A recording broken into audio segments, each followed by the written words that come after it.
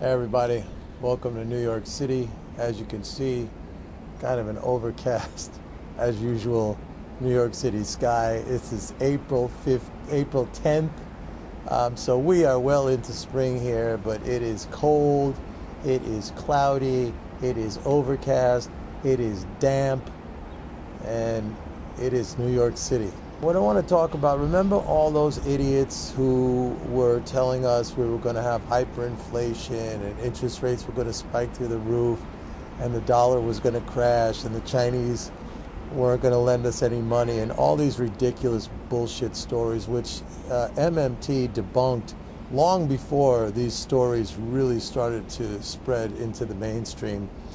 And those people have, not surprisingly, gone really silent recently because none of those things have happened. I mean, the dollar is soaring, you know, interest rates are still at zero, there's no inflation. In fact, commodity prices have gotten crushed, right? Gold has been really a shitty investment.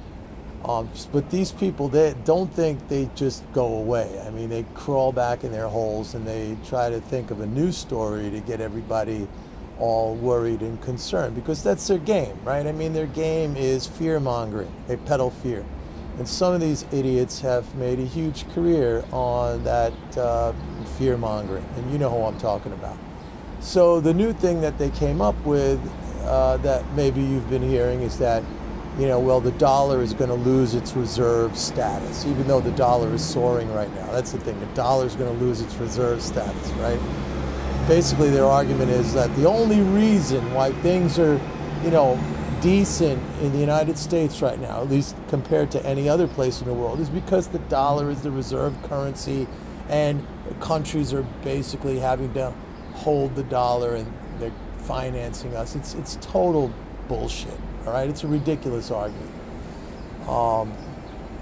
So anyway, what I want to tell you is that right now, despite all of their claims that the dollar is going to lose its reserve status, if you look at the data right now, foreign central bank holdings of dollars has never been higher. This is an all-time record high in dollar holdings of foreign central banks. So the rest of the world is accumulating dollars like crazy, like crazy. They're not reducing their dollar holdings. Okay, now, I personally think that we will one day cause the dollar to lose its reserve status, not because it won't be a decision made by foreigners. It'll be our decision because we have this belief that we need to be this big export nation. We need to be competitive. We could only grow our economy by exports.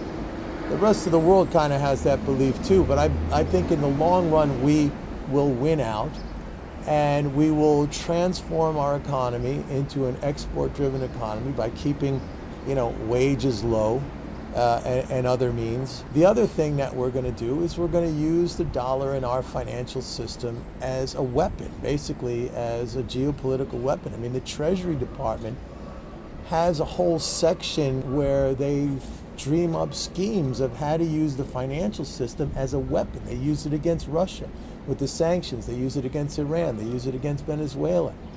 Okay, any country that basically does not agree with us, that is not aligned with our principles, whatever those principles might be. I don't know, oligarchy, plutocracy, neoliberalism, corporatocracy. I mean, if you're not into that as a country, boom, you get hit with the dollar weapon. You know, you get closed out of the SWIFT system. You get your assets frozen. So, I mean, after a while, the world's going to say, you know, it's too much risk with this dollar. We don't want it anymore. But that would be by our own hand. They want the dollar, okay? They want that dollar. They need that dollar.